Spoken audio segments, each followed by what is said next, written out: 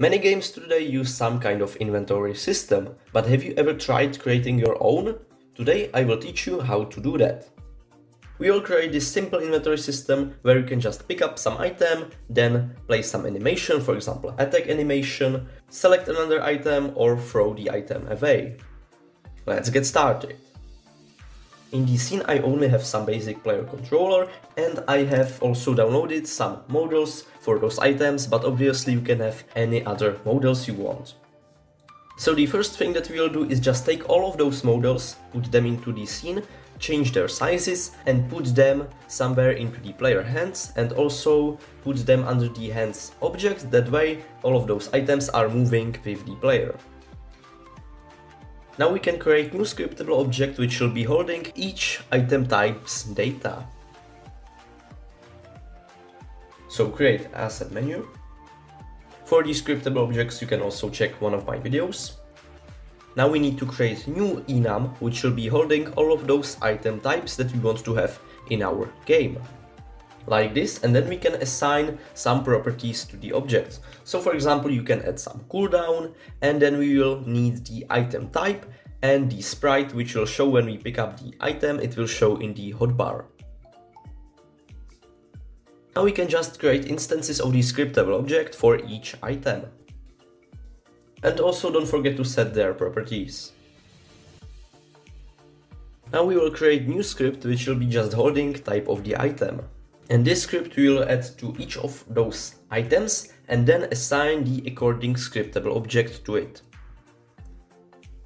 We will create new script for the player inventory. And another script which will be just on those items that we can pick up. So we can first start with the player inventory script where I will just add some variables. So I have added some inventory list which will be holding the items that I currently have in my hotbar, then selected item which is just the number of the selected item, then some keys which we'll use later, and then also game objects for those items because we'll need to turn them on or off.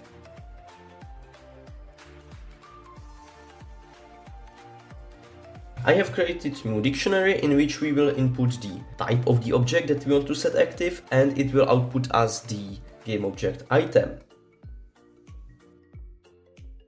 Now I will create new void which will be triggered when we select new item. In this void we first set active all of those items to false and then we access the current item in the dictionary and set this item to true. Also don't forget to call this void on the start.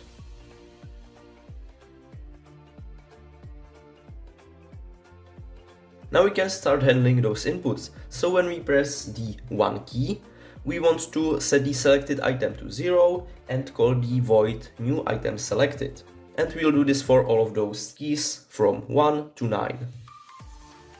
And we want to make sure that we actually have that item in the inventory that we can select.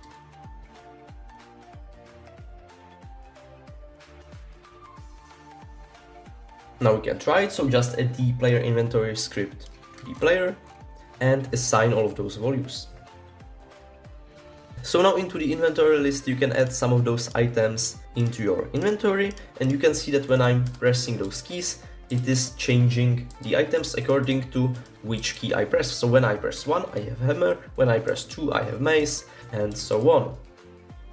So you can see that this system is flexible and you can add as many items as you want to your game.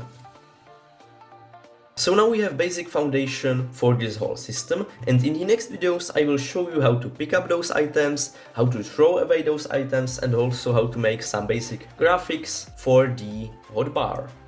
I hope this video was helpful, don't forget to like, subscribe and I will see you in the next one. Bye!